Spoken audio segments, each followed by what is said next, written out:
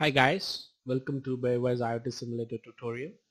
In this video, I'm going to show you how to create multiple events by uploading a CSV file with different payloads. To create events with JSON and normal message, please refer the link in the description. Okay.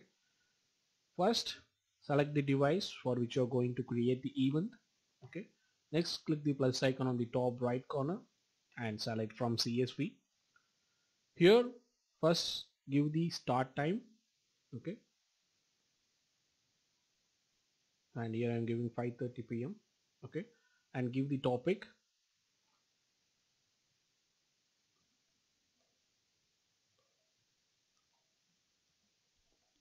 Okay, next select the QoS level. Okay, next select the retain. Here 0 means retain is false, 1 means retain is true.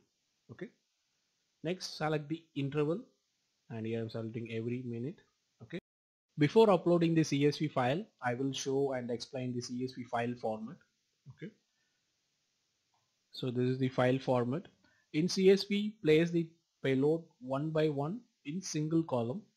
Don't use multiple columns. Okay, and here you can use both JSON and normal message. Okay, now click browse to upload the CSV. Go to the location where CSV located and click the CSV file and click open. Now, based on the number of payloads, we will automatically create the events. Now click save, and here you can see 7 events is created with 1 minute intro. Okay, so these are the steps to create multiple events by uploading the CSV file. Hope this will help you guys. For more video, subscribe our channel. Thanks for watching. Bye.